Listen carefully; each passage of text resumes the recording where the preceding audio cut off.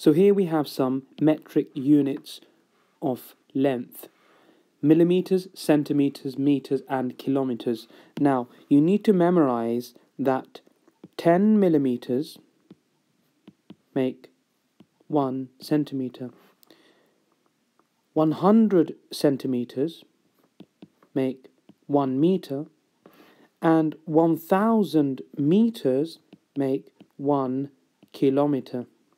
You have to memorize these equivalents. Now, in other words, what we're saying is that in 1 centimeter there are 10 millimeters, in 1 meter there are 100 centimeters, and in 1 kilometer there are 1000 meters. Now, how do I convert millimeters into centimeters, and centimeters into meters, and meters into kilometers? So let's do these conversions. Now, to convert millimeters into centimeters, I divide by 10. And to convert centimeters into millimeters, I multiply by 10. I do the inverse, the opposite. Now, to convert centimeters into meters, I divide by 100.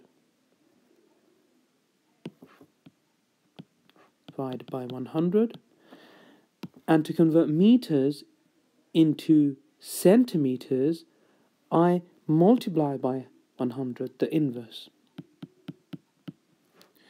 Now, to convert meters into kilometers, I divide by 1000. And then to convert kilometers into meters, I do the inverse again. I multiply by 1000. Now, can you see the link between these numbers here and these numbers there?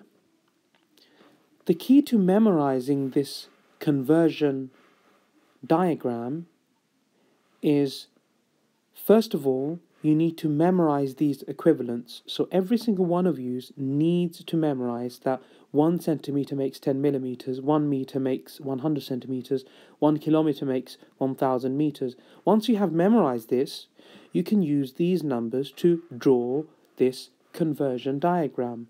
Now, how do you remember whether you should divide or multiply?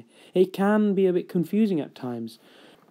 To memorize this conversion diagram, all you need to remember, well, the key thing that you need to remember is that when you are converting a smaller unit into a larger unit, because millimeters are smaller than centimeters, you divide.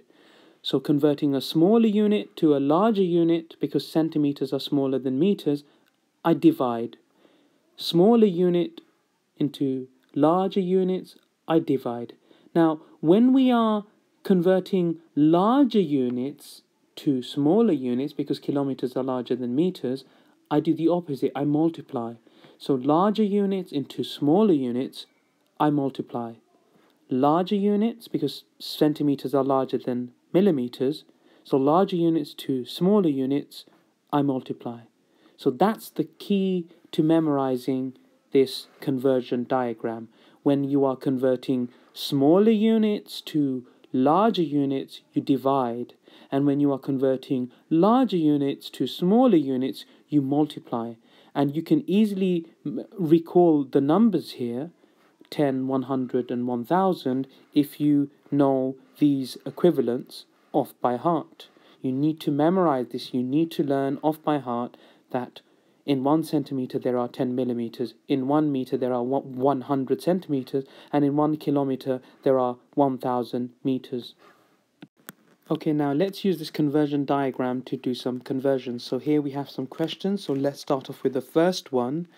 So here we are being asked to convert 54 millimeters into centimeters. Now, I am converting smaller units into larger units, so I will divide. Now, clearly, when we are converting millimeters into centimeters, I divide by 10. So 54 millimeters, to convert it into centimeters, I divide by 10.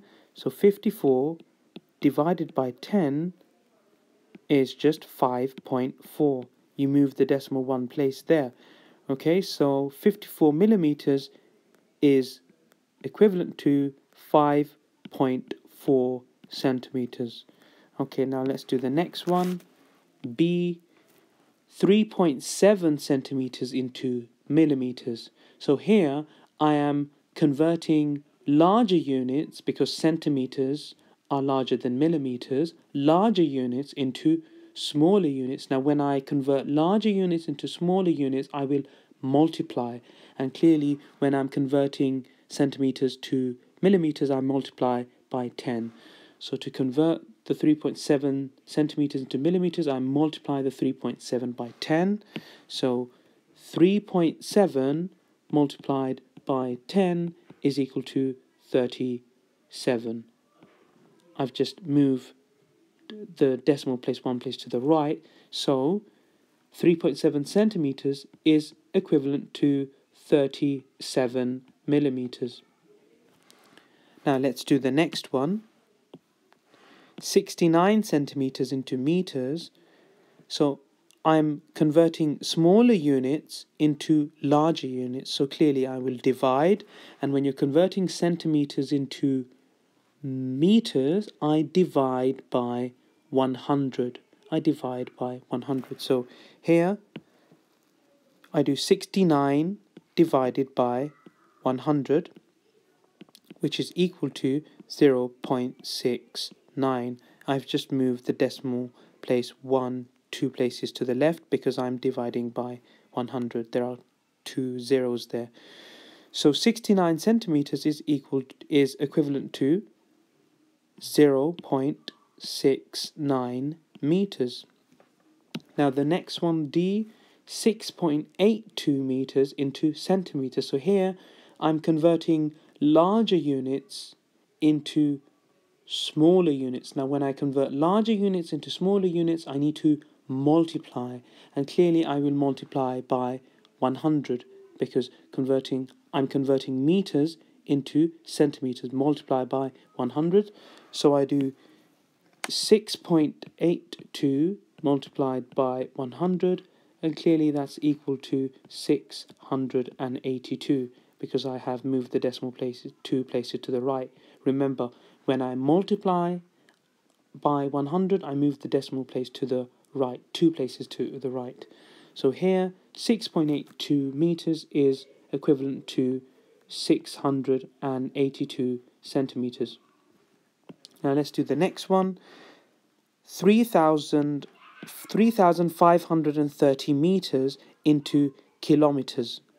Now here I am converting smaller units into larger units, so I will clearly divide. And here, to convert meters to kilometers, I divide by 1,000. So 3,530 divided by 1,000 is equal to 3.53. So 3,530 divided by 1,000 is 3.53 because I have moved the decimal place 3 places to the left. 1, 2, 3. And you'll notice that I haven't written the 0 here because I do not need to write the 0 here. 3.53 is exactly the same as 3.530. So 3,530 meters is equivalent to 3.53 kilometers. Now let's do the next one. 6.09 kilometers into meters. Now we are converting larger units, kilometers, into smaller units, meters. So when I'm converting larger units into smaller units, I need to multiply. And clearly to convert kilometers to meters, I multiply by 1,000. So 6.09 multiplied by 1,000 is equal to, I move the decimal place 1, 2, 3 places to the right, that's equal to 6,090. So 6.09 kilometers is equivalent to 6,090 meters. And we're done. Now here we are being asked to convert 8,934 millimeters into meters. Now, clearly we are converting smaller units, millimeters, into larger units, so we will divide. Now, what are the steps here? Well, we are going from millimeters all the way to meters, so I need to do this in 2 steps. I divide by 10, and then I divide by 100. So to go from millimeters to meters, I need to divide by 10 and then divide by 100. So let's do this.